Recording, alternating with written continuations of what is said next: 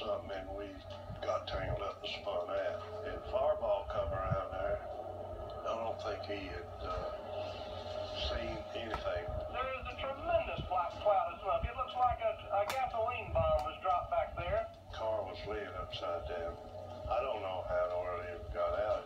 And he come crawling out the window and he started running down towards me, and Ned is a little closer to it than I was. Our cars wound up about 30 feet apart on the racetrack. I had gotten out of mine.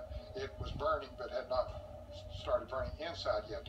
Just as I did, I looked and saw Fireball was coming out of his car, trying to get out of it. And the first thing he said when I got to him, he was conscious, he was not injured in the wreck. He said, "Oh my God, Ned, help me, I'm on fire." And he was just a solid blaze of fire.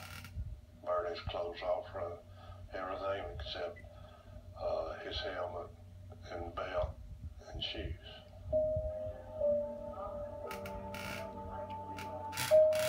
Roberts succumbed to his injuries 5 weeks later. You know, I think of it pretty often. It's just the awfulest thing I ever seen in my life. And I was a great friend, Fireball. Me and him run around together a lot. That put a bad feeling in racing for me for a long, long time. By the end of the 1966 season, Fireball's friends hung up their helmets. Fans, especially those that were sitting over there in turn 2, where the worst of it was felt